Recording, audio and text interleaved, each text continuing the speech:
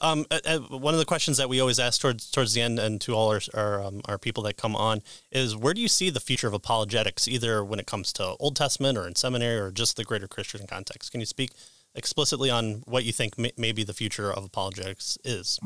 Well, again, I can tell you as far as educational systems, and especially I'm thinking about Christian school, I think you will always have a very important role to play. Again, as I said, we have the class in undergrad, we have the class in the seminary, and it's very important. And we have to also, that has to trickle into the church as well. And we always have to provide a defense for our faith.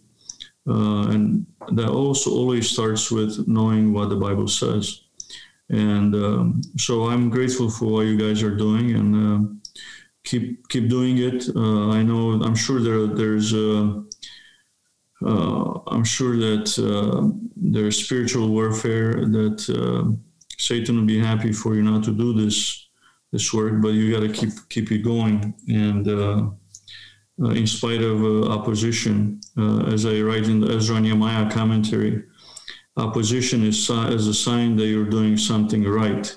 Right. It's not a sign that you're doing something wrong. So. Great. Because you're a professor, I don't mind asking you this question. Is there a couple of books or resources that you think might benefit people who want to look more into the Old Testament, other than your commentaries that, of course, I will link below?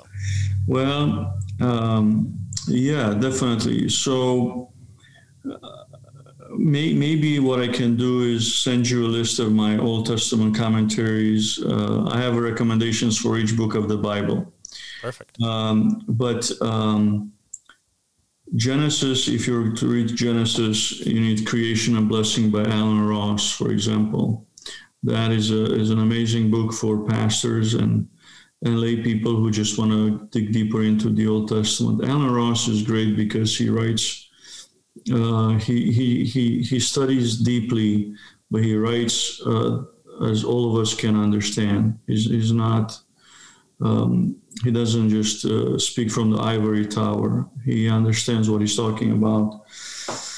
As far as Old Testament books as a whole, again, in undergrad, I used just a basic Encountering the Old Testament class, Encountering the Old Testament book, which is basically just an introduction to the Old Testament.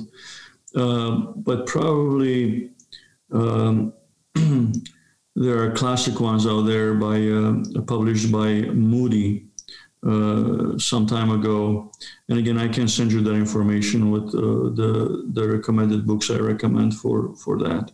I mean, I would appreciate that. I don't know if my wife would appreciate that, and I might have to add some more bookshelves. But yes, I'm grateful for your work. I use your studies in my Logos studies whenever I pull those up. So unfortunately, I didn't get the physical copies for you, but I make a lot of notes, so it's nice to reference them that way.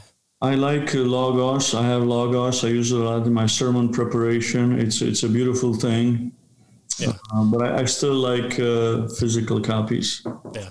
I haven't quite made the switch over yet, but when I make more notes, it's nice to mark up a digital copy.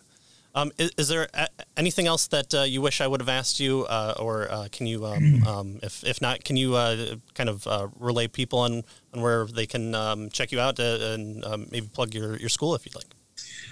Yeah, well, yeah, so obviously I've been at Grace College and Theological Seminary since 2005.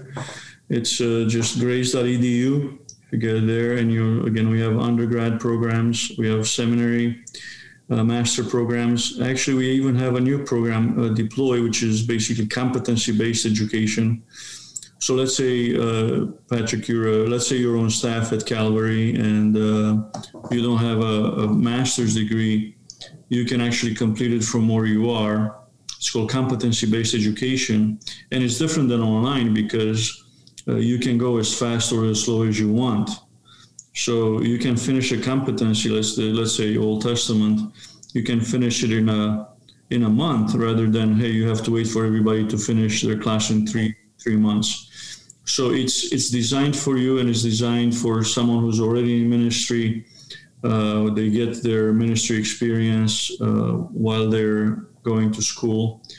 So there are many great things that are happening at Grace. Even with COVID, actually our numbers are looking really good for next year.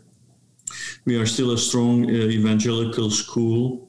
We believe the Bible is without error, and we still teach that, and we believe that. And we're unapologetic in doing so. Great. Well, Dr. Rata, I greatly appreciate your time today. I greatly appreciate you answering my questions. And thank you for coming to Calvary every once in a while and preach. It just means more homework for me afterwards when my wife has a bunch of questions and I say, let me get you his email because now I have it. And sometimes I think she stumps you with a few questions every now and then. So I appreciate you. Thank you. Thank you for your time. And thank you for you and your wife's testimony in your marriage. Thanks, Patrick, and thanks for having me. Thank you. Perfect.